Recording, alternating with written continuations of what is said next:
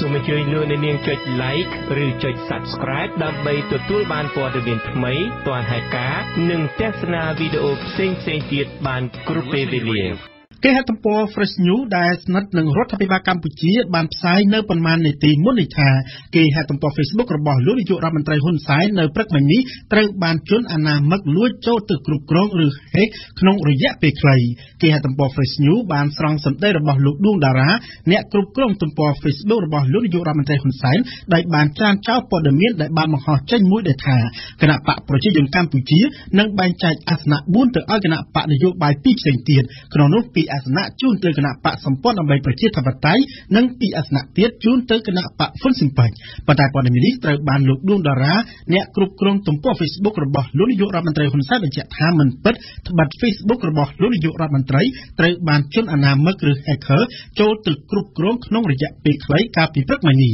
ជាមួយគ្នានេះដែរលោកសុកអេសានអ្នកនាំពាក្យគណៈបកប្រជាជនកម្ពុជាបានអះអាងថា Facebook របស់លោកនាយករដ្ឋមន្ត្រីត្រូវបានក្រុមអាណាមិកចូលទៅ hack ក្នុងរយៈពេលខ្លីប៉ុន្តែឥឡូវនេះគ្រប់គ្រងបានវិញហើយលោកសំរងស៊ីកាលពីយប់មិញនេះបានបន្តវិប្រហារមកលើលោកនាយករដ្ឋមន្ត្រីហ៊ុនសែនជំវិញការបបួលលោកស្បត់ស្បែកនិងជំវិញការបោះឆ្នោតនៅក្នុងប្រទេសកម្ពុជានាពេលកន្លងមកតាមរយៈទំព័រ Facebook ផ្លូវការរបស់ខ្លួនលោកសំរងស៊ីថែមទាំងបានចោទប្រកាន់លោកនាយករដ្ឋមន្ត្រីហ៊ុនសែនចំថាបានជួលឃាតករបរទេសឲ្យប៉ុនប៉ងសម្លាប់រូបលោកនៅក្នុងប្រទេសបារាំងក៏ប៉ុន្តែលោកសុកអេសានអ្នកនាំពាក្យគណៈបកកាន់អំណាចបានបំភ្លឺវិញថាការចោទប្រកាន់របស់លោកសំរងស៊ីនេះគឺគ្រាន់តែចង់លើកតម្លៃខ្លួនឯងតែប៉ុណ្ណោះយើងស្ដាប់សេចក្តីរាយការណ៍របស់វ៉ាន់សុគន្ធាតាមរយៈសំណេរនៅលើ Facebook លោកសំរងស៊ីបានអះអាងថាដោយសារតែរូបលោកគឺជាបន្លាធំជាងគេនៅក្នុងកែវភ្នែករបស់លោកនាយករដ្ឋមន្ត្រីហ៊ុនសែនទើបធ្វើឲ្យលោកប្រមុខគណៈបកប្រជាជនកម្ពុជាជួលឃាតករបរទេសឲ្យប៉ុនប៉ងសម្លាប់រូបលោកនៅក្នុងប្រទេសបារាំងបែបនេះបើតាមលោកសំរងស៊ីគឺកាលពី 4-5 ខែមុនលោកហ៊ុនសែនបាននិយាយជាសាធារណៈថាគាត់នឹងបញ្ជូនភ្នាក់ងារសម្ងាត់ឲ្យទៅចាប់រូបលោកនៅឯបរទេសហើយបញ្ជូនលោកទាំងបង្ខំនិងទាំងលួចលាក់មកកាន់ប្រទេសកម្ពុជាក៏ប៉ុន្តែលោកសំរងស៊ីបានអះអាងថានៅពេលនេះលោកនាយករដ្ឋមន្ត្រីហ៊ុនសែនកំពុងជួបភាពតច្រកនយោបាយរកដំណោះស្រាយមិនចេញទើបលោកនាយករដ្ឋមន្ត្រីសម្រេចជួលឃាតករបរទេសឲ្យសម្លាប់រូបលោកតែម្ដងការចាប់ប្រកាន់របស់លោកសំរងស៊ីនេះត្រូវបានលោកសុកអេសានដែលជាអ្នកនាំពាក្យគណៈបកប្រជាជនកម្ពុជាចាត់ទុកថាជាការនិយាយដើម្បីលើកតម្លៃខ្លួនឯងតែប៉ុណ្ណោះបើហៅលោកសំរងស៊ីថាជាតន្ទិតលោកសុកអេសានបានចោទសួរថាតើធ្វើគិតលោកសំរងស៊ីបានប្រយោជន៍អ្វីបើលោកសំរងស៊ីអស់តម្លៃរួចទៅហើយនៅពេលជីវិតនយោបាយរបស់លោកសំរងស៊ីបានដើរដល់ផ្លូវបញ្ចប់នោះដូច្នេះហើយសម្រាប់លោកសុកអេសានបើទោះបីជាលោកសំរងស៊ីនិយាយអ្វីក៏គ្មាននរណាយកចិត្តទុកដាក់ចាប់អារម្មណ៍នោះដែរគួរក៏សង្កត់ថានេះគឺជារឿងថ្មីមួយនៅក្នុងបរិបទនយោបាយខ្មែរបច្ចុប្បន្នដែលមានការចាប់ប្រកាន់ថានាយករដ្ឋមន្ត្រីប៉ុនប៉ងតាមសម្លាប់អ្នកនយោបាយប្រឆាំងនៅក្រៅប្រទេសរឿងនេះបានកើតឡើងក្រោយពីលោកនាយករដ្ឋមន្ត្រីហ៊ុនសែននិងលោកសំរងស៊ីបានបង្កើតសង្គ្រាមបកាដាក់គ្នាមួយឈុតជុំវិញរឿងស្បត់ស្បែកអំពីការពិតនៃចំនួនអ្នកចេញទៅបោះឆ្នោតយ៉ាងណាក៏ដោយលោកសុកអេសានបានអះអាងថាការចាប់ប្រកាន់ពីសំណាក់លោកសំរងស៊ីនេះគណៈបកប្រជាជនកម្ពុជាមិនទាន់មានគម្រោងចាត់វិធានការតាមផ្លូវច្បាប់ណាមួយនោះទេនៅពេលនេះព្រោះថាគណៈបកមិនបានចាប់អារម្មណ៍នឹងអ្វីដែលលោកសំរងស៊ីបានលើកឡើងឡើយដែលមជ្ឈមណ្ឌលសិទ្ធិមនុស្សកម្ពុជា CCHR នៅថ្ងៃទី 9 ខែសីហាម្សិលមិញនេះបានចេញផ្សាយប្រតិបត្តិព័ត៌មានមួយស្ដីអំពីសិទ្ធិទទួលបានការជំនុំជម្រះដោយយុត្តិធម៌សម្រាប់ស្ត្រីនៅក្នុងប្រទេសកម្ពុជាបន្ទាប់ពីបានសង្កេតការណ៍ពីចន្លោះឆ្នាំ 2016 ដល់ឆ្នាំ 2018 មក CCHR បានរកឃើញថាស្ត្រីមួយចំនួននៅមិនទាន់ទទួលបានភាពស្មើគ្នានៅចំពោះមុខច្បាប់ការឃុំខ្លួនបណ្ដោះអាសន្ននិងការចោទប្រកាន់លើហិង្សា gender នៅឡើយទេយើងស្ដាប់សេចក្តីរាយការណ៍របស់ស៊ុនសុភារីតាម CCHR ខណៈដែលបរិះនិងស្ត្រីប្រឈមនឹងបញ្ហាដូចគ្នានៅប្រព័ន្ធយុតិធធម៌កម្ពុជាប៉ុន្តែផលប៉ះពាល់បានជះទៅលើស្ត្រីខ្លាំងជាងបរិះហើយស្ត្រីមានផ្ទៃពោះនិងស្ត្រីជាម្ដាយជាជនរងគ្រោះបំផុតខណៈដែលស្ថិតនៅក្រោមការឃុំឃាំងជាជនរងគ្រោះដោយសារតែការទម្លាប់ឃុំខ្លួនជាបណ្ដោះអាសន្នស្ត្រីមានផ្ទៃពោះនិងស្ត្រីជាម្ដាយមានកូនដោយមិនបានពិចារណាពីស្ថានភាពរបស់ពួកគេឬមិនបានពិចារណាពីសុខុមាលភាពរបស់ម្ដាយនិងកូនCCHR បានលើកឡើងថាការធ្វើបែបនេះអាចប៉ះពាល់ផ្នែកផ្លូវកាយនិងផ្លូវអារម្មណ៍ដល់ទាំងម្ដាយនិងកូន ក្នុងចំណោមសំណុំរឿងចំនួន453ដែល CCHR បានសង្កេតពីខែវិច្ឆិកាឆ្នាំ2016ដល់ខែមិថុនាឆ្នាំ2018មានជនជាប់ចោទជាស្ត្រីចំនួន 28% មិនមានវត្តមានក្នុងសវនកម្មដោយសារករណីខ្លះគឺស្ត្រីខ្វះខាតទំនាក់ទំនងរវាងសាលាអូតូនិងមណ្ឌលកែប្រែហើយជនជាប់ចោទជាស្ត្រីចំនួន 26% មិនមានមេធាវីតំណាង CCHR បានចាត់ទុកថានេះគឺជាការរើសអើងប្រតិបត្តិរបស់ CCHR ដដែលបានរកឃើញដែរថាចំនួនស្ត្រីនៅក្នុងប្រព័ន្ធយុតិធធម៌នៅមានចំនួនតិចតួចបំផុតចាប់តាំងពីឆ្នាំ2013ដល់ឆ្នាំ2017ចំនួនស្ត្រីក្នុងប្រព័ន្ធយុតិធធម៌កម្រមានការផ្លាស់ប្ដូរដែលស្ត្រីជាចៅក្រមមានតែ 14% នៃចំនួនចៅក្រមទាំងអស់ស្ត្រីជាព្រះរាជអាជ្ញាមាន 12% នៃចំនួនព្រះរាជអាជ្ញាទាំងអស់ស្ត្រីជាក្រឡាបញ្ជីមាន 22% នៃក្រឡាបញ្ជីទាំងអស់និងស្ត្រីជាមេធាវីមាន 20% នៃចំនួនមេធាវីទាំងអស់វិសមភាពយេនឌ័របែបនេះត្រូវបាន CCHR លើកឡើងថាអាចប៉ះពាល់យ៉ាងខ្លាំងដល់ជនជាប់ចោទជនរងគ្រោះនិងសាក្សីជាស្ត្រីនិងធ្វើឲ្យបរិយាកាសអាប់អួរដល់ជនរងគ្រោះពីការរំលោភបំពានឬជនរងគ្រោះពីហិង្សាផ្លូវភេទដែលជាញឹកញាប់ត្រូវទទួលរងការបាក់ស្បាតឬការស្ដីបន្ទោសម្ដងទៀតដោយសារកង្វះខាតទាំងនេះ CCHR បានអំពាវនាវដល់រដ្ឋាភិបាលគួរតែពិនិត្យឡើងវិញលើគោលនយោបាយជំនួយផ្នែកច្បាប់របស់ខ្លួនដើម្បីធានាថាស្ត្រីទទួលបានភាពស្មើគ្នានៅយុត្តិធម៌និងការទទួលបានជំនួយពីមេធាវីប្រកបដោយប្រសិទ្ធភាពហើយគួរមានការណែនាំដល់ក្រសួងមហាផ្ទៃក្នុងការការពារសាក្សីនិងជនរងគ្រោះរួមទាំងអនុម័តច្បាប់ការពារសិទ្ធិជនរងគ្រោះពីហិង្សា gender ដោយផ្ដោតលើការគោរពភាពឯកជនការគាំពារផ្លូវចិត្តផ្លូវច្បាប់និងការបំពាក់បំពន់ដល់មន្ត្រីតុលាការឲ្យបានគ្រប់គ្រាន់លើបញ្ហាទាក់ទងទៅនឹង gender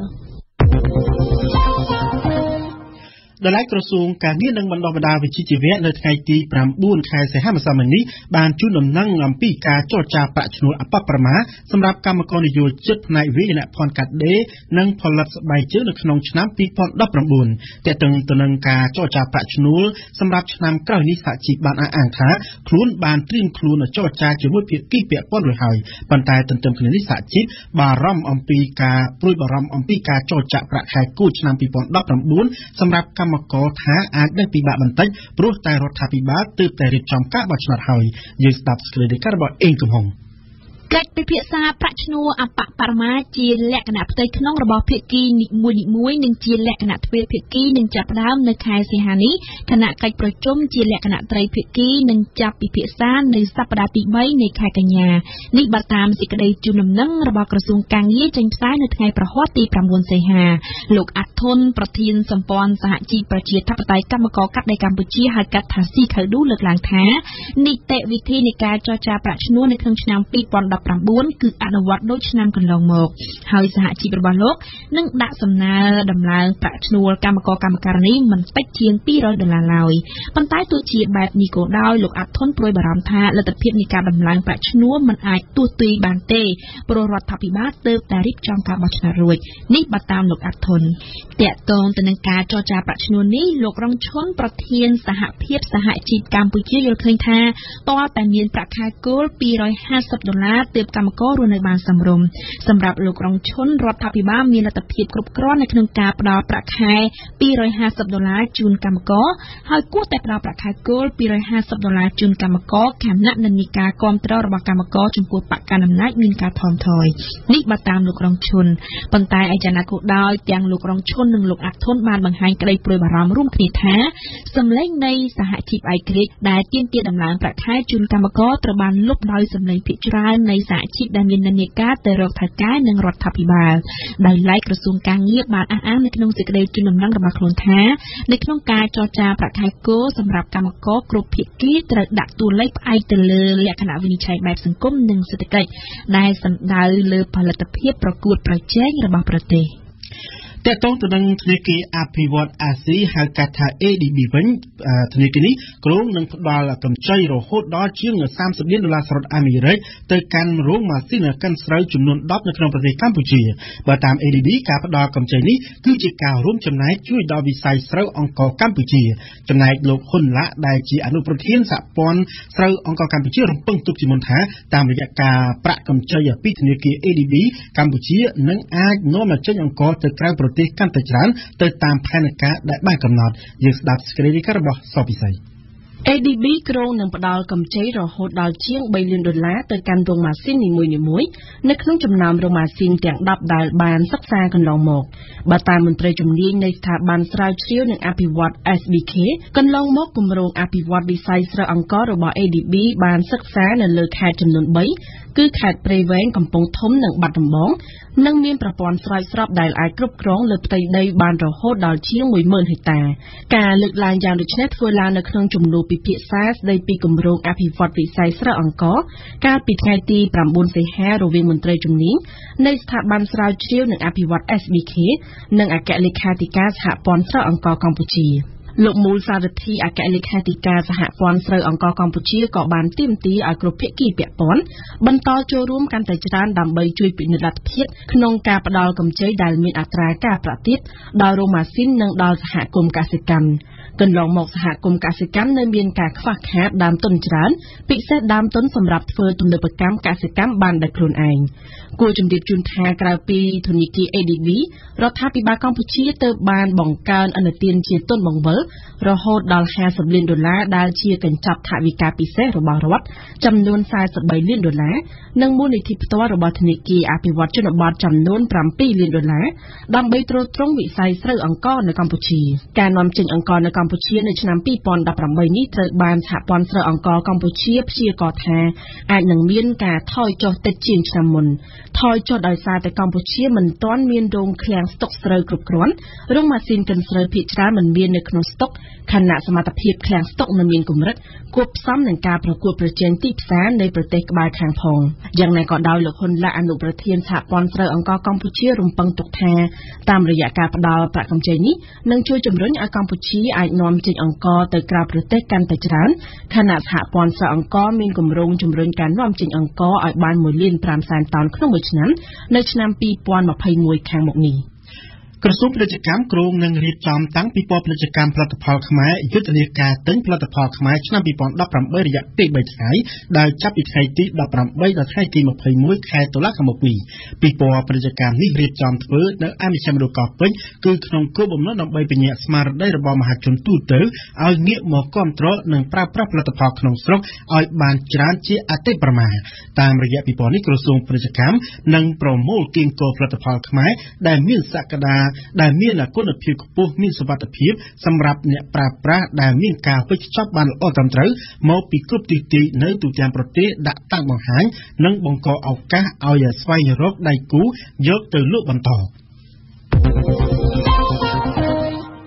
ជាសំណេរមកជូនពីព័ត៌មានអន្តរជាតិវិញម្ដងដែលផ្ដើមចេញពីវិបត្តិនៅក្នុងប្រទេសយេម៉ែនជនស៊ីវិលរាប់សិបនាក់ដែលក្នុងនោះមានទាំងកុមារផងបានស្លាប់បាត់បង់ជីវិតនៅក្នុងខេត្តសាដានៃប្រទេសយេម៉ែនដោយសារតែការទម្លាក់គ្រាប់បែកពីសំណាក់បកសម្ព័ន្ធអារ៉ាប់ដែលដឹកនាំដោយអារ៉ាប៊ីសាអូឌីតនេះបើតាមការឲ្យដឹងរបស់ក្រុមប្រឹក្សាសន្តិសុខយេម៉ែននិងគណៈកម្មការកាកបាទក្រហមអន្តរជាតិអង្គកំអនរំអិតព័ត៌មាននេះការវាយប្រហារតាមផ្លូវអាកាសមួយធ្វើឡើងដោយបកសម្ព័ន្ធអារ៉ាប់ទៅលើរថយន្តក្រុងនៅក្នុងប្រទេសយេម៉ែនបានធ្វើឲ្យជនស៊ីវិលរាប់សិបនាក់ស្លាប់និងរងរបួសហើយក្នុងនោះមានទាំងកុមារផងដែរប្រធានមន្ត្រីសុខាភិបាលយេម៉ែននៅក្នុងខេត្តសាដាបានឲ្យដឹងថាមកដល់ពេលនេះចំនួនមនុស្សស្លាប់បានកើនឡើងរហូតដល់43នាក់ហើយ61នាក់ផ្សេងទៀតរងរបួសពាក់ព័ន្ធរឿងនេះដែរតំណាងគណៈប្រតិភូកាកបាទក្រហមអន្តរជាតិប្រចាំនៅប្រទេសយេម៉ែនបានសរសេរនៅលើបណ្ដាញសង្គម Twitter ថាជនរងគ្រោះនៅក្នុងការវាយប្រហារដោយសារការទម្លាក់គ្រាប់បែកនោះភាគច្រើនគឺជាកុមារដែលមានអាយុក្រោម10ឆ្នាំផ្ទុយទៅវិញក្រោយហេតុការណ៍វាយប្រហារបកសម្ព័ន្ធអារ៉ាប់គាំទ្រដោយលោកខាងលិចបាននិយាយថា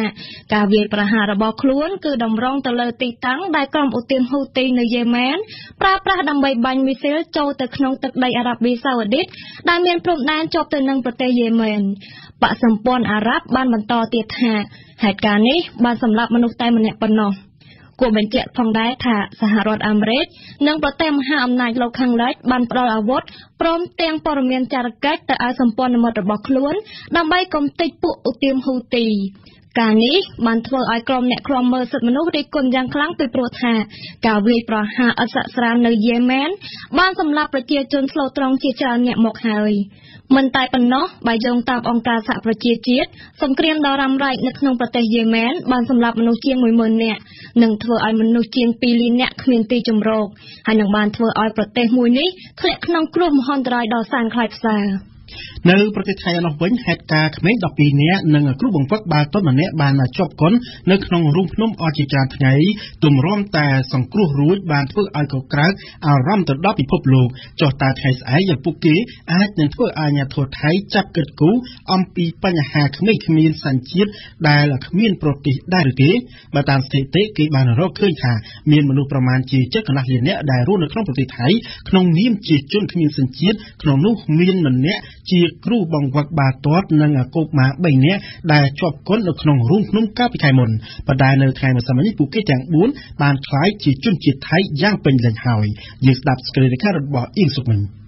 ចៅហ្វាយស្រុកបានប្រកល់អត្តសញ្ញាណប័ណ្ណប្រជាជនទៅឲ្យគ្រូបង្វឹកបាល់ទាត់អាយុ25ឆ្នាំនិងកុមារទាំង3ដោយអះអាងថាការផ្ដល់សញ្ជាតិនេះគ្មានពាក់ព័ន្ធនឹងហេតុការណ៍ជាប់គន់ក្នុងរូងភ្នំរបស់ពួកគេទេអ្វីត្រូវបានរៀបចំទៅតាមសំណើបែបបទសុំតាមផ្លូវច្បាប់តាំងតែពីមុនកើតហេតុមកម្ល៉េះ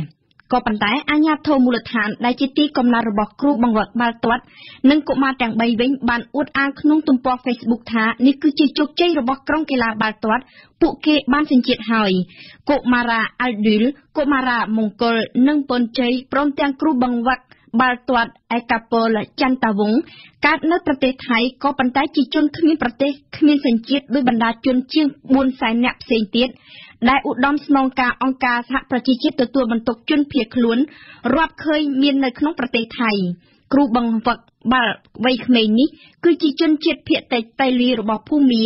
ដែលគេឃើញមានរស់នៅច្រើនតាមបណ្ដោយព្រំដែនថៃដើម្បីរត់គេចចេញពីការវាយប្រហាររបស់យោធាភូមាពួកគេខ្លះរស់នៅក្នុងជំរំចន្លោះព្រំដែនភូមាថៃតាំងតែពីច្រើនឆ្នាំមកហើយជាទូទៅជនគ្មានសញ្ជាតិនិងគ្មានប្រទេសទាំងអស់នេះបានទទួលការសិក្សានិងអាចរួមរស់ក្នុងសង្គមទៅបួសរៀនក្នុងវត្តដោយបណ្ដាពលរដ្ឋក្រីក្រថៃទូទៅដែរក៏ប៉ុន្តែពួកគេគ្មានសិទ្ធិរៀបការដោយស្របច្បាប់គ្មានសិទ្ធិធ្វើការគ្មានគណនីនៅធនាគារគ្មានសិទ្ធិទិញផ្ទះនិងគ្មានសិទ្ធិធ្វើដំណើរទៅប្រទេសផ្សេងឬក៏ក្លាយជាកីឡាករអាជីពបានទេនេះគឺជាករណីជាក់ស្ដែងរបស់ឯកាពលចន្ទវង្សនិងកុមារទាំង3ដែលខកខានដំណើរមិនអាចទៅចូលរួមការប្រកួតបាល់ទាត់នៅ Manchester United តាមការអញ្ជើញរបស់ក្លឹបអង់គ្លេសបានឡើយពីព្រោះគ្មានលិខិតឆ្លងដែនអាជ្ញាធរថៃបានសន្យាថានឹងធ្វើជំរឿនជនគ្មានប្រទេសឲ្យចប់សពគ្រប់នៅឆ្នាំ2024តែនេះគ្រាន់តែជាពាក្យបដិញ្ញាគេឃើញគ្មានអ្វីជាក់លាក់សោះមកទល់នឹងពេលនេះហើយដូច្នេះហើយបានជាអង្គការការពារសិទ្ធិមនុស្សសង្ឃឹមថាប្រវត្តិរបស់គ្រូបង្វឹកនិងកុមារទាំង3អាចដាស់ស្មារតីរដ្ឋាភិបាលថៃឲ្យយល់អំពីវិសាលភាពនៃជនអត់ប្រទេសនៅក្នុងប្រទេសថៃដែលហើយរុស្ស៊ីនិងប្រទេសចិននៅថ្ងៃប្រហ័នម្សិលមិញនេះបានរៀបរៀងចំពោះសំណើសុំរបស់សហរដ្ឋអាមេរិកក្នុងការបន្ថែមធនាគាររុស្ស៊ីទៅក្នុងបញ្ជីខ្មៅក្នុងការដាក់ទណ្ឌកម្មរបស់អង្គការសហប្រជាជាតិជាមួយនឹងប្រទេសកូរ៉េខាងជើងនិងប្រទេសពីរផ្សេងទៀតនេះបើតាមមន្ត្រីការទូតរបស់សហរដ្ឋអាមេរិកដែលបានឲ្យដឹងនៅថ្ងៃនេះសូមបញ្ជាក់ថាកាលពីសប្តាហ៍មុនអាមេរិកបានស្នើឲ្យគណៈកម្មការផ្នែកទណ្ឌកម្មរបស់អង្គការសហប្រជាជាតិបង្កកទ្រព្យសម្បត្តិរបស់ធនាគារពាណិជ្ជកម្មរុស្ស៊ីមួយឈ្មោះថាAgro Soyuz ដោយបានចោទប្រកាន់ថាបានជួយកូរ៉េខាងជើងឲ្យគេចវេះពីការរឹតបន្តឹងប្រតិបត្តិការហិរញ្ញវត្ថុរបស់អង្គការសហប្រជាជាតិដែលហើយប្រទេសអ៊ីស្រាអែលនៅថ្ងៃម្សិលមិញនេះបានប្រកាសថាយ៉ាងហោចណាស់មានគ្រាប់រ៉ុកកែតចំនួន70គ្រាប់ពីតំបន់អាកាសាបានបាញ់ប្លង់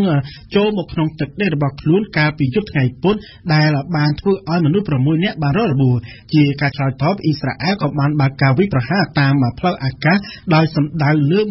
150គោលដៅទៅលើតំបន់អាកាសាវិញផងដែរ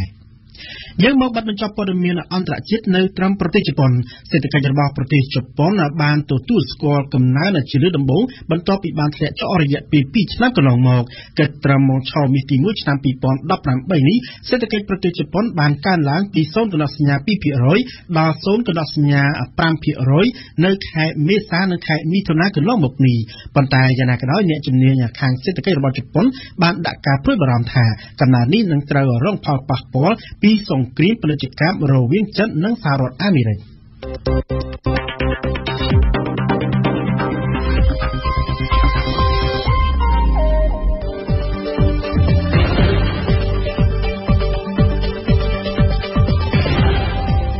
បារាំងអន្តរជាតិ AFE 92 MHz នៅភ្នំពេញនិងសៀមរាប 94.5 MHz នៅបាត់ដំបងកំពង់ចាមនិងក្រុងព្រះសីហនុលោកអ្នកស្ដាប់ជាទីមេត្រីលោកនាងកំពុងស្ដាប់កម្មវិធីព័ត៌មានរយៈពេល1ម៉ោងរបស់វិទ្យុបារាំងអន្តរជាតិ AFE នារុស្ស៊ីថ្ងៃសុក្រនេះជាបន្តទៅទៀតនេះលោកនាងនឹងបានស្ដាប់កម្មវិធីផ្សាយរបស់យើងជាបន្តដំបូងគឺជានីតិព្រឹត្តិការណ៍កម្ពុជាប្រចាំថ្ងៃរៀបចំជូនដោយខ្ញុំសំណត់ស្ដីអំពីអ្នកនាំពាក្យគណៈបកកណ្ដាលអំណាចថាការបង្កើតរដ្ឋាភិបាលថ្មីលឿនគឺដើម្បីបម្រើប្រជាពលរដ្ឋឲ្យបានឆាប់និងមានប្រសិទ្ធភាពទ្វេដងបន្ទាប់មកគឺជានីតិទស្សនៈព្រឹត្តិការណ៍ពិភពលោកនាងនឹងបានស្ដាប់បទអន្តរកម្មរបស់កៃជាយ៉ាដែលលើកឡើងអំពីប្រទេសបេឡារុសប្រព័ន្ធសុខាភិបាលស៊ីរួមដល់អំពើពុករលួយនិងការិយាធិបតេយ្យនីតិទស្សនៈសារព័ត៌មាននៅថ្ងៃនេះរៀបចំជូនដោយអេងកំហុងហើយនៅចុងបញ្ចប់នៃកម្មវិធីព័ត៌មានរបស់យើងលោកនាងនឹងបានស្ដាប់នីតិសហគមន៍ខ្មែរនៅប្រទេសបារាំងរបស់ជាងបុប្ផាព្រឹត្តិការណ៍កម្ពុជាប្រចាំថ្ងៃបើគ្មានការប្រែប្រួលទេរដ្ឋាភិបាលថ្មីអាណត្តិទី6ឆ្នាំ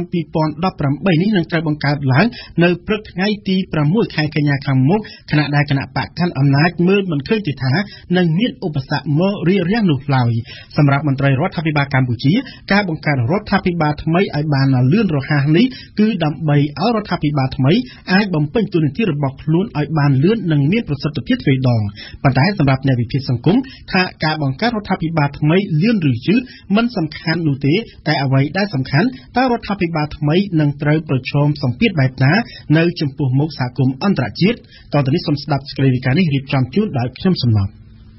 ខ្ញុំគិតថាការរដ្ឋាភិបាលទៅតែល្អទេកុំឲ្យប្រជាពលរដ្ឋមានមន្ទិលសង្ស័យការបញ្ញាបញ្ញាលក្នុងការបង្កើតរដ្ឋាភិបាលនៅក្នុងអាណត្តិទី1នេះគឺវាកើតឡើងស្របពេលដែលមានសម្ពាធអន្តរជាតិជាពិសេសគឺរឿងទាក់ទងជាមួយនឹងការ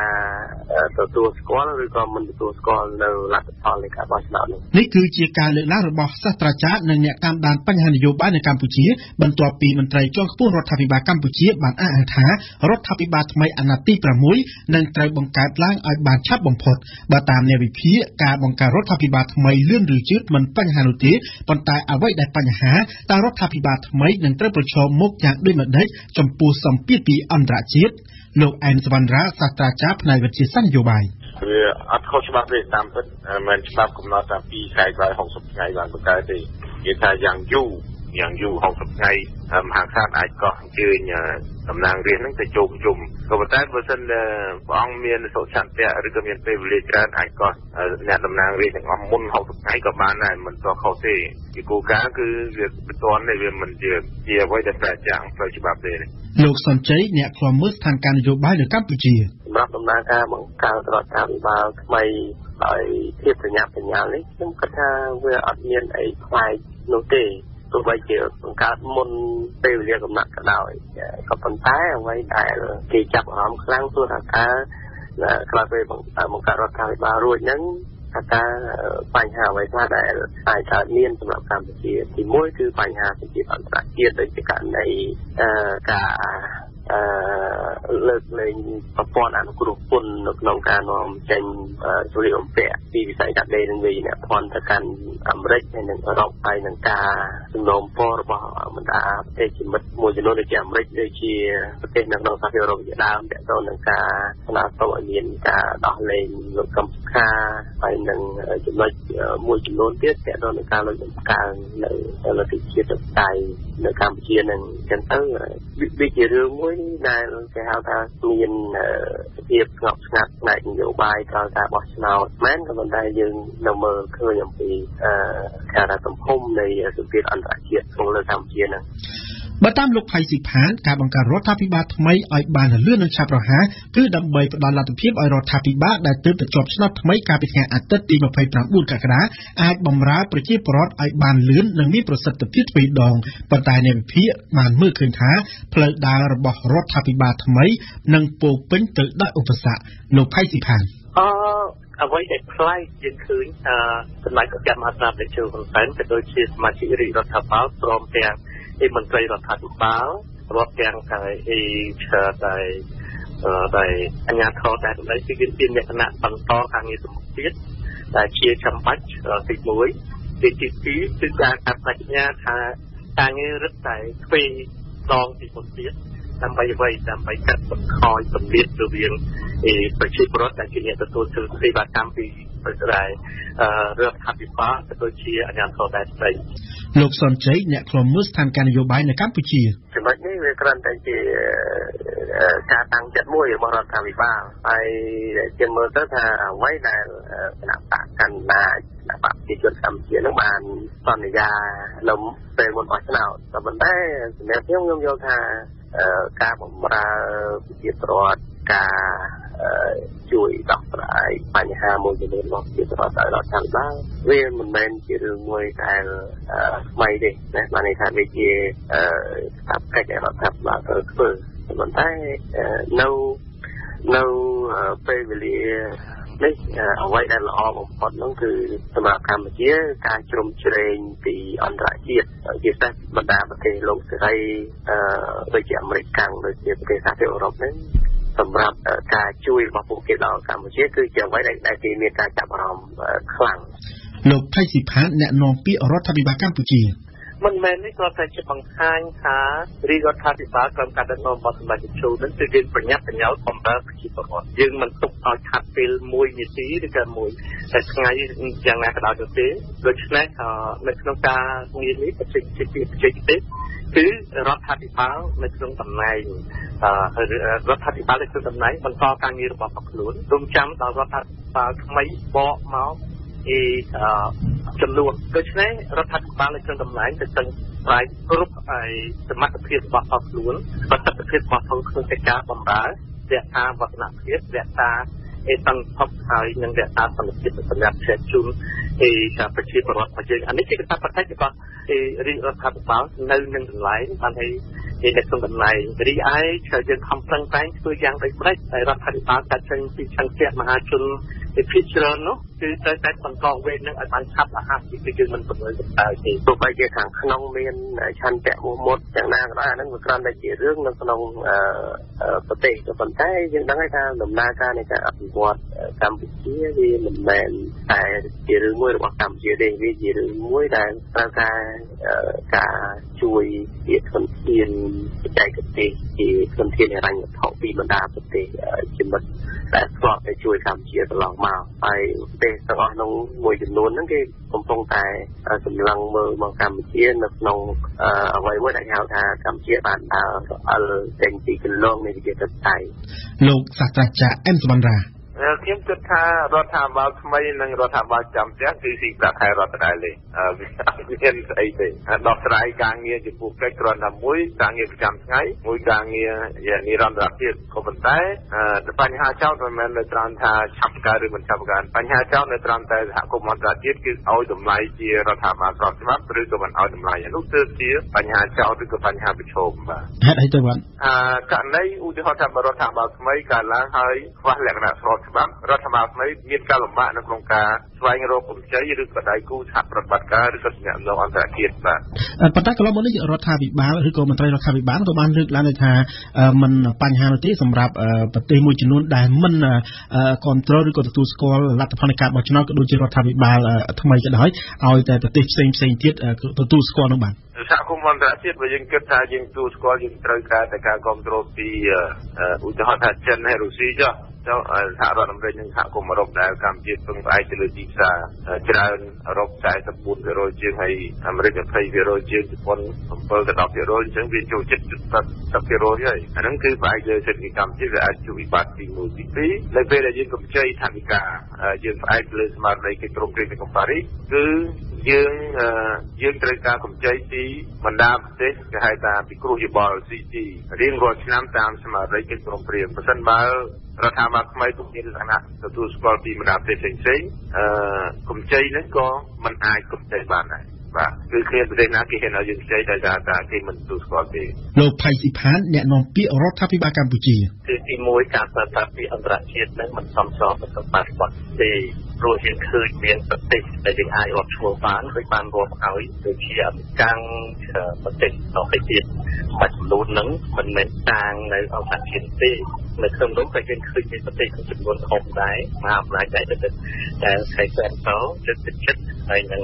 គោរពលើសេចក្តីសម្រេចចិត្តរបស់ប្រជាពលរដ្ឋខ្មែរដែលមានជាង 80% ដោយសេចក្តីភាសាអន្តរជាតិនឹងគឺមិនគួរកើននៅក្នុងបរិបទនេះទេអញ្ចឹងក៏បានលើកការគ្រប់គ្រងហើយនឹងវិបត្តិខ្ពស់ក្នុងការចូលរួមរបស់ប្រជាពលរដ្ឋខ្មែរក្នុងការបោះឆ្នោតបន្តមកដូច្នេះអន្តរជាតិមួយណាដែលយើងត្រូវនិយាយបើយើងនិយាយបានដោយឡែកគឺមានប្រទេសមួយចំនួនមិនគេទទួលស្គាល់អានេះគឺរឿងប្រទេសផងដែរបើយើងឃើញតែពីទទួលស្គាល់គេដកពុទ្ធទៀតទៅតឡងព្រោះកិច្ចសហប្រតិបត្តិការសេចក្តីសម្រេចចិត្តរបស់ប្រជាពលរដ្ឋខ្មែរអានេះជាដែនអធិបតេយ្យរបស់ប្រជាពលរដ្ឋខ្មែរទេហើយគឺច្បាប់ណាទាំងធម្មដូចអង្គការវិទ្យាក៏មិនចែងថាត្រូវតែទទួលស្គាល់នឹងតែថាពីក្នុងការលទ្ធផលនៃការបោះឆ្នោតគឺមិនដែលមានទេ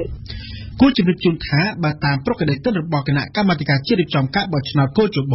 នៅថ្ងៃទី11ខែសីហានេះគណៈកម្មាធិការជាតិរៀបចំការបោះឆ្នោតហៅកាត់ថាកោជបនឹងប្រកាសលទ្ធផលបណ្ដោះអាសន្ននៃការបោះឆ្នោតដែលលទ្ធផលបឋមបង្ហាញថាគណៈបកប្រជាជនកម្ពុជាបានឈ្នះយ៉ាងភ្លុកទឹកភ្លុកដីហើយនៅថ្ងៃទី15ខែសីហាបើគ្មានពាក្យបណ្ដឹងពីគណៈបញ្ញយោបាយណាមួយទៀតនោះទេនោះកោជបនឹងប្រកាសលទ្ធផលបោះឆ្នោតជាផ្លូវការបើតាមលោកនាយករដ្ឋមន្ត្រីហ៊ុនសែនបើមានឧបសគ្គអ្វីទេនោះរដ្ឋាភិបាលថ្មីអាណត្តិទី6នឹងត្រូវបង្កើតឡើងនៅព្រឹកថ្ងៃទី6ខែកញ្ញាខាងមុខនេះបើតាមលោកនាយករដ្ឋមន្ត្រីការបង្កើតរដ្ឋាភិបាលថ្មីមុនថ្ងៃទី20កញ្ញាដែលជាការគ្រោងទុកពីដើមទីនឹងមិនមានអ្វីខ្ទាស់ទៅនឹងច្បាប់របស់កម្ពុជានោះទេលោកនាយករដ្ឋមន្ត្រីហ៊ុនសែនដូច្នេះព្រឹកថ្ងៃទី5ខែកញ្ញាសភានឹងចាប់ផ្ដើមបើកការប្រជុំលើកដំបូងរបស់ខ្លួនល្ងាចថ្ងៃទី5ខែកញ្ញាគឺសភានឹងចូលស្បត់កាន់តំណែងថ្ងៃពហុទី6ខែកញ្ញាពេលព្រឹកនឹងបង្កើតឡើងនៅក្បាលម៉ាស៊ីនរបស់រដ្ឋសភាក៏ដូចជាបង្កើតនៅរាជរដ្ឋាភិបាលថ្មីនេះព្រឹកថ្ងៃទី6ដល់ល្ងាចថ្ងៃទី6ខែកញ្ញាគឺសភាគឺរាជរដ្ឋាភិបាលនឹងស្បត់ចូលកាន់តំណែងដល់ទៅព្រឹកថ្ងៃទី21ថាព្រឹកថ្ងៃទី7គឺត្រូវនឹងថ្ងៃសុក្រគឺគណៈរដ្ឋមន្ត្រីនឹងប្រជុំលើកដំបូងរបស់ខ្លួនលោកផៃស៊ីផានអ្នកនាំពាក្យរដ្ឋាភិបាលកម្ពុជាជាធម្មតាគោលការណ៍របស់ប្រជាធិបតេយ្យអ្នកដែលបានសម្រេចឆ្នោតតិចគឺអង្គុយឬទេចា៎ហើយរដ្ឋវិចិញ្ចឹមតែគេគ្មានសម្លេងយ៉ាងបន្តវ៉ាជាមួយឯគណៈបកដែលធ្វើបានសម្លេងឆ្នោតច្រើនទេអានេះជាគោលការណ៍លើប្រជាធិបតេយ្យតាមរយៈការបោះឆ្នោតហើយការតវ៉ាពីអតីតកាលរបស់គណៈបកដែលត្រូវបានរំលាយដោយតុលាការកំពូលនឹងមិនមែនស្ថិតនៅក្នុងគោលការណ៍ឬវិធាននៃលទ្ធិប្រជាធិបតេយ្យទេដំណើរការលទ្ធិប្រជាធិបតេយ្យមិនមានគណៈបកណាមួយតវ៉ាងាប់រស់កាប់មុខប្រឆាំងឬបរិយាជាមួយនឹងរដ្ឋបាលការបោះឆ្នោតទេបើយើងមើលទៅគ្រប់កន្លែងទាំងអស់ទៅលើពិភពលោកដែលគេឧទាហរណ៍ថាគេជាអ្នកបំពុះទៅលើលទ្ធិប្រជាធិបតេយ្យដូច្នេះការមិនតវ៉ានេះគឺសរុបសេចក្តីមកគឺมันមានកំពត់ឆ្លងដល់ធ្ងន់ធ្ងរណាមួយលើកឡើងលើកលែងតែការលៀបពណ៌តាមមូលបង្កាច់ដើម្បីបំផ្លាញប្រឆាំងនឹងឆន្ទៈរបស់មហាជនតាមរយៈលេងឆ្នោតនេះឯងបាទប៉ុន្តែយ៉ាងណាក៏ដោយចុះអ្នកវិភាគនិងសាស្ត្រាចារ្យផ្នែកវិទ្យាសាស្ត្រនយោបាយនៅកម្ពុជានៅតែចោទជាសំណួរថាតើរដ្ឋាភិបាលថ្មីនឹងត្រូវប្រឈមបែបណាចំពោះសម្ពាធពីអន្តរជាតិ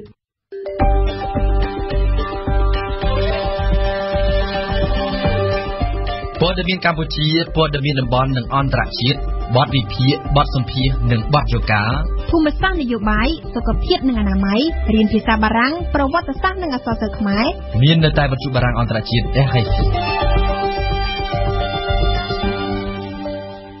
កម្មវិធីនេះសហការឧបត្ថម្ភដោយស្តាបាំផលិតនៅប្រទេសហូឡង់ជំនាញព្យាបាលសន្លាក់និងសាច់ដុំធ្វើឲ្យការហាត់ប្រាណឬលេងកីឡាមានផែនការត្រឹមត្រូវប្រើមុនពេលអំឡុងពេលនិងក្រោយពេលលេងកីឡាស្តាបាំមានច្រើនប្រភេទដូចជាប្រេងកូឡាកៅអៀក spray gel lotion ប្រេងរឹតកញ្ចប់ត្រជាក់និងបំពង់ហឺតស៊ីងវិញយូលេងកាហ្វេដោយម៉ាស៊ីនប្រូបាតនឹងមានតែមួយគត់នៅកម្ពុជាទំនាក់ទំនងតាមទូរស័ព្ទលេខ011 816 222និង010 816 222Panadol Extra ជាថ្នាំសម្រាប់បំបាត់ការឈឺចាប់ខ្លាំងឈឺក្បាលប្រកាំងឈឺធ្មេញឈឺខ្នងយ៉ាងឆាប់រហ័សនិងមានប្រសិទ្ធភាពព្រមទាំងមិនប៉ះពាល់ក្រពះសូមសួររកបន្ទះថ្នាំដែលមានការណែនាំជាភាសាខ្មែរដើម្បីសម្គាល់ជាថ្នាំ Panadol Extra ពិតប្រាកដសាកលវិទ្យាល័យឯកទេសនៅកម្ពុជា CUS សិក្សាដើម្បីបុគ្គលិកលក្ខណៈសម្បត្តិល្អប្រពៃសិក្សានៅ CUS ISI ផាមផលិតផលសង្កេតពណ៌គុណភាពខ្ពស់ផលិតដោយបច្ចេកវិទ្យាទំនើបជប៉ុននិងអូស្ត្រាលីវត្ថុធាតុដើមស្តង់ដារអន្តរជាតិ ISO 9001:2008 ស្រោបអាលូមីញ៉ុមនិងស័ង្កសីមាន5ស្រទាប់ការពារនិងធានា10ឆ្នាំ ISI ផាមជាប់ធន់ជានិរន្តរ៍ ISI ផាមផលិតផលរបស់ក្រុមហ៊ុន ISI Steel ទស្សនៈព្រឹត្តិការណ៍ពិភពលោកនៅប្រទេសបេឡារុសប្រព័ន្ធសុខាភិបាលស៊ីរុងដោយអំពើពុករលួយនិងការិយាធិបតេយ្យការចាប់ឃុំឃាំងចំនួនរាប់សិបករណីនិងប្រាក់សំណូកសូវប៉ាន់រាប់លានដុល្លារបានកើតឡើងនៅក្នុងប្រទេសនេះចំណែកឯបណ្ដាញគ្រូពេទ្យអ្នកជំនួញនិងមន្ត្រីរដ្ឋការពុករលួយបានបំផង់អស់ជាច្រើនឆ្នាំចុះគ្នាមកហើយនៅតម្លៃថ្នាំឱសថនិងសម្ភារៈពេទ្យដោយស៊ីរុងប្រព័ន្ធសុខាភិបាលនៃប្រទេសនេះតែស្ថានភាពប្រព័ន្ធសុខាភិបាលនៅក្នុងប្រទេសបេឡារុសបានជួបប្រទះនូវបញ្ហាពុករលួយនិងការិយាធិបតេយ្យយ៉ាងដូចម្តេចខ្លះយើងស្ដាប់កាច់ចាដំណឹងប្រកាសតាមទូរទស្សន៍សាធារណៈក្នុងខែទើបកន្លងទៅដោយលោក Valery Vakulchik មេដឹកនាំស្ថាប័នសម្ងាត់មានអានុភាពខ្លាំងបំផុតហៅថា KGB គឺថាក្រុមអង្គការបានរកឃើញប្រព័ន្ធទូលំទូលាយនៃវិក័យប័ត្រពន្លឺតម្លៃក្នុងផ្នែកសុខាភិបាលប្រព័ន្ធដែលបានចិញ្ចឹមបំពន់នីតិវិធីគ្មានទីអវសាននៃការិយាធិបតេយ្យបន្សល់ទុកពីសហភាពសូវៀតនៅបេឡារុសជាប្រទេសស្ថិតនៅមាត់ទ្វារសហភាពអឺរ៉ុបតែម្ដងតាមដែលលោក Vakulchik ពន្យល់បំភ្លឺយន្តការទិញថ្នាំឱសថនិងបរិក្ខារពេទ្យដកជាប់ដោយលក្ខណៈការិយាធិបតេយ្យទាល់តែការទៅកាន់បុយរ៉ូអ្នកមុខអ្នកការដែលទទួលខុសត្រូវក្នុងវិស័យពេទ្យនិងការអូសបន្លាយរដ្ឋបាលស៊ីពេលអស់រាប់ខែឯណោះអ្នកលក់ណាដែលសុចរិតមិនអាចសង្ឃឹមលើលទ្ធផលវិជ្ជមានឡើយការទិញត្រូវគេធ្វើមិនមែនពីផលិតករដោយសងផ្ទាល់ទេតែគឺតាមរយៈអន្តរការីច្រើនឥតគណនានិងក្រុមហ៊ុនហិរញ្ញវត្ថុប្លែកៗចំណែកតម្លៃនៃថ្នាំឱសថនិងបរិក្ខារពេទ្យត្រូវបានគេបំផោងដោយចេតនាឲ្យកើនឡើងពី 10% ដល់ 60% ឯណោះហើយក្នុងករណីខ្លះបំផោងរហូតដល់2ដងក្រោយពីការប្រកាសដំណឹងខាងលើអ្នកមុខអ្នកការជាន់ថ្នាក់ខ្ពស់ចំនួន37នាក់នៃវិស័យសុខាភិបាលត្រូវបានចាប់ឃុំឃាំងហើយការអង្កេតអំពីបទឧក្រិដ្ឋត្រូវបានចាប់ផ្ដើមធ្វើទល់នឹងបុគ្គល60នាក់ក្នុងនោះមានទាំងបណ្ដាតំណាងនៃក្រុមហ៊ុនឱសថសាស្ត្របរទេសនានាក្នុងចំណោមអ្នកទទួលខុសត្រូវដែលឃាត់ខ្លួនមានជាអាចគឺអតីតអនុរដ្ឋមន្ត្រីក្រសួងសុខាភិបាលបេឡារុសលោក Igor Losinsky បណ្ដាគ្រូពេទ្យនៃមជ្ឈមណ្ឌលពេទ្យដ៏ល្បីៗនិងពូអ្នកដឹកនាំសហគ្រាសដែលផលិតថ្នាំពេទ្យនិងដែលនាំវាចូលពីក្រៅផងក្នុងចំណោមអ្នករកស៊ីក្រាក់ដែលត្រូវបានចាប់ខ្លួនមានម្នាក់ជានាយកនៃក្រុមហ៊ុន Iskamet គឺលោក Sergei Sakutin ជាប្អូនរបស់មន្ត្រីដែលស្និទ្ធនឹងប្រធានាធិបតីបេឡារុសលោក Alexander Lukashenko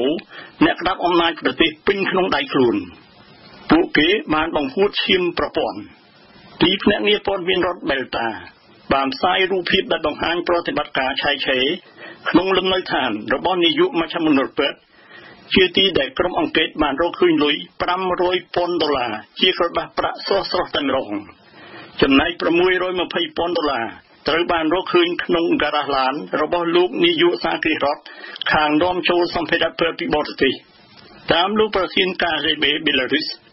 សំណូកសូវពួកអ្នកមុខអ្នកការក្នុងប្រព័ន្ធសុខាភិបាលប្រទេសនេះឡើងដល់ទឹកប្រាក់ជាច្រើនលានដុល្លារទៅហើយ នឹងមានការចាប់ឃុំឃាំងផ្សេងៗទៀតពីព្រោះអ្នកដែលត្រូវបានដេញដោលសួរមកទល់ឥឡូវគឺសុទ្ធតែជាអ្នកប្រតិបត្តិតាមប៉ុណ្ណោះសេចក្តីនេះថ្លែងទៅ AFP ដោយលោក Sergei Satsuk និពន្ធនាយកនៃប៉ុស្តិ៍តៃព័ត៌មានប្រចាំថ្ងៃ Jesuit News ដែលជំនិតនឹងសំណុំរឿងតាមការពន្យល់របស់លោក Satsuk អ្នកដែលទទួលផលក្រាស់ក្រែលពីប្រព័ន្ធពុករលួយនេះគឺពួកអតីតសមាជិកកងកម្លាំងរក្សាសណ្ដាប់ធ្នាប់ដែលចូលរត្រែកទៅហើយជាអ្នកដែលបានបង្កើតសហគ្រាសសម្រាប់បែងចែកទីផ្សារសម្បូរទឹកដមនៃបរិការពេទ្យតែក្នុងអំឡុង10ឆ្នាំសោះពួកគេបានបង្ហួតឈាមប្រព័ន្ធសុខាភិបាលជាតិការនេះប៉ះមិនគ្រាន់តែលើវិក័យប័ត្រពន្លឺតម្លៃប៉ុណ្ណោះទេតែក៏លើលិខិតបញ្ជាក់ខ្លាំងៗនិងបរិការពេទ្យធនជំនុំសោះប៉ុន្តែត្រូវគេបោកប្រាស់ថាថ្មីតែងនឹងការរំលោភផងទាំងឡាយក្នុងប្រព័ន្ធផ្ដល់ជំនួយសាធារណៈការិយាធិបតេយ្យហេតុការណ៍ដែលមានគឺអំពីរឿងអាស្រូវមួយធំបំផុតនៃអំពើពុករលួយក្នុងប្រវត្តិសាស្ត្របៀឡារុសជាអតីតសាធារណរដ្ឋសូវៀតស្ថិតនៅចន្លោះប្រទេសរុស្ស៊ីនិងប៉ូឡូញដែលគ្រប់គ្រងតាំងពីឆ្នាំ1994មកដោយប្រធានាធិបតីដែលក្តាប់អំណាចប្រទេសពេញក្នុងដៃខ្លួនគឺលោក Alexander Lukashenko ក្នុងសម្ភាសទៅ AFP លោកសេតវិទូ Yaroslav Romanchuk បានថ្លែងជាអាចការិយាធិបតេយ្យបានប្រែរដ្ឋាភិបាលទៅជាសម្បត្តិឯកជនទៅហើយត្រូវតែធ្វើកំណែទម្រង់ប្រព័ន្ធគ្រប់គ្រងរដ្ឋទាំងមូលពុំនឹកសោតទេប្រព័ន្ធពុករលួយនិងស៊ីរូងរាល់តែទីណាដែលមានមូលនិធិសាធារណៈដំណើរការរឿងអាស្រូវពុករលួយផ្សេងទៀតក្នុងទ្រង់ទ្រាយមិនអមឡើយបានអង្រុនប្រមាណឆ្នាំចុងក្រោយក្រសួងកីឡាក្រសួងព្រៃឈើនិងក្រសួងធម្មពលសហគ្រាសរោងចក្រធំៗនិងបណ្ដាធនាគាររដ្ឋមន្ត្រី3រូបធ្លាក់ពីមុខតំណែងចំណែកមន្ត្រីនិងអ្នកមុខអ្នកការជាន់ថ្នាក់ខ្ពស់នៅតាមខេត្តត្រូវបានចាប់ខ្លួនលោកសេតវិទូរ៉ូម៉ាន់ឈុកគូបញ្ជាក់ថាសូម្បីបើគេសម្អាតម៉ាស៊ីនគ្រប់គ្រងរដ្ឋឲ្យអស់ពីពួកមន្ត្រីដែលចូលចិត្តទទួលប្រាក់ចំណូលប្តីក៏អំពើពុករលួយនៅបៀឡារុសមិនរលត់រលាយទៅបាត់ភ្លាមភ្លើឡើយតាមអំណាងសេតវិទូរូបនេះនៅថ្ងៃបន្ទាប់ទៅហើយក្រោយពីមានការផ្ដន្ទាទោសពួកមន្ត្រីទុច្ចរិតមន្ត្រីថ្មីនឹងចូលទៅអង្គុយកន្លែងដែលនៅទំនេរទាំងនោះហើយនឹងដាក់ឲ្យដំណើរការដដែលជាដដែលប្រព័ន្ធចាស់នៃអង្គើពុករលួយដោយហេតុថាទំនោរនោះឯងដកជាប់ដោយកម្លាំងខ្លាំងសែនខ្លាំងស្ដាប់ព័ត៌មានតនហេតុការណ៍របស់វិទ្យុបារាំង AFE 1ម៉ោងម្ដងពេលព្រឹកនៅម៉ោង 8:30 នាទីម៉ោង 9:30 នាទីម៉ោង 10:30 នាទីនិងម៉ោង 11:30 នាទីថ្ងៃរសៀលនៅម៉ោង 2:30 នាទីម៉ោង 3:30 នាទីម៉ោង 4:30 នាទីនិងម៉ោង 5:30 នាទីស្ដាប់វិទ្យុបារាំង AFE ពិភពលោកស្ថិតនៅក្នុងដៃរបស់លោកអ្នកទេសនាសារព័ត៌មាននៅក្នុងនីតិទេសនាសារព័ត៌មានរបស់យើងនៅថ្ងៃនេះរៀបចំជូនដោយអេងកំហុងសួស្ដីកំហុងចាសួស្ដីសំណត់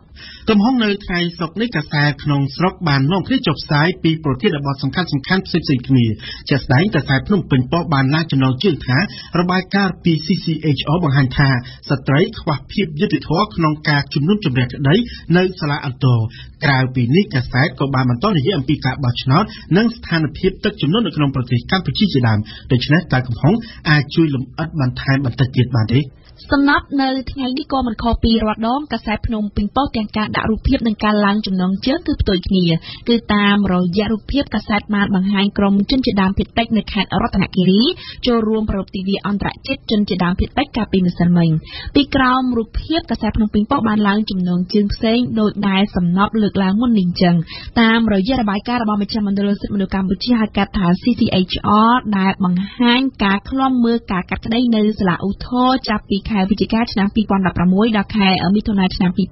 2018បានអង្កេតលើសំណុំរឿងចំនួន453ដែលក្នុងនោះមានស្ត្រីចំនួន97នាក់ក្នុងការអង្កេតលើករណីស្ត្រីទាំង97នាក់នេះ CCHR បានកត់សម្គាល់ឃើញថាក្នុងចំណោមជនជាប់ចោទជាស្ត្រីទាំងនេះជនជាប់ចោទជាស្ត្រីចំនួន27នាក់ស្មើនឹង 28% មិនមានវត្តមានក្នុងសវនកម្មព្រោះករណីខ្លះដោយសារខ្វះខាតទំនាក់ទំនងរវាងសាលាឧទ្ធរ និងមណ្ឌលអប់រំកែប្រែហើយជនជាប់ចោទជាស្ត្រីចំនួន25នាក់ឬស្មើ 26% មិនមានមេធាវីតំណាងលើពីនេះជនជាប់ចោទជាស្ត្រី 12% បង្ហាញខ្លួនចំពោះមុខតុលាការដោយស្លៀកពាក់ឯកសណ្ឋានជាទណ្ឌិតដែលផ្ទុយនឹងការសន្មត់ទុកជាមុនថាគ្មានទោសទាំងនេះគឺជារបាយការណ៍របស់មជ្ឈមណ្ឌលសិទ្ធិមនុស្សកម្ពុជាហៅកាត់ថា CCHR ដែលស្រង់យកមកចុះផ្សាយដោយកាសែតភ្នំពេញប៉ុស្តិ៍នៅថ្ងៃសុក្រនេះសំណប់ត្បិតតែប្រធានបទនេះបានក្លាយជារឿងសំខាន់សម្រាប់កាសែតភ្នំពេញប៉ុស្តិ៍យ៉ាងណាក៏ដោយតែប្រធានបទនេះពុំមានចុះផ្សាយឡើយនៅក្នុងទំព័រកាសែតឯទៀតជាស្ដែងកាសែតកម្ពុជាថ្មីរស្មីកម្ពុជានិងកោះសន្តិភាពរឿងធំរបស់កាសែតនៅថ្ងៃនេះបន្តដាក់ចេញសម្ដីលោកហ៊ុនសែនជាប្រធានបទធំដដែលកោះសន្តិភាពឡើងចំណងជើងថាប្រឆាំងនិន្នាការបរទេសសម្ដេចតេជោហ៊ុនសែនថាគ្មានបរទេសណាស្រឡាញ់ខ្មែរជាងខ្មែរស្រឡាញ់ខ្មែរទេ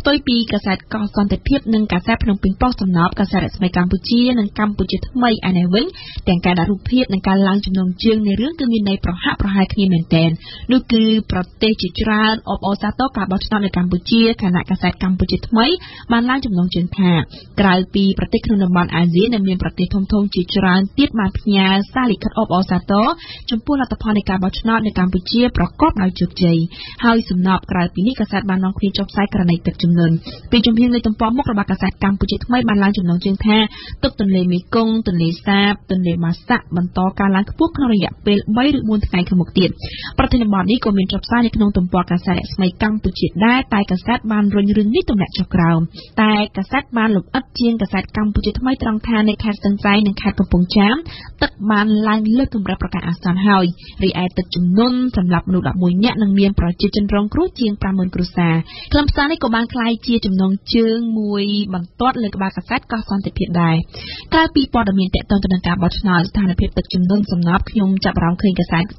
ក្នុងស្រុកសម្រាប់នាំគ្នាចុះផ្សាយករណីបង្ក្រាបសត្វព្រៃដែលមើលទៅស្ថិតនៅក្នុងរូបភាពមួយទ្រង់ទ្រាយធំដែរសម្រាប់កាសែតកោះសន្តិភាពដែលបានឡើងចំណងជើងថា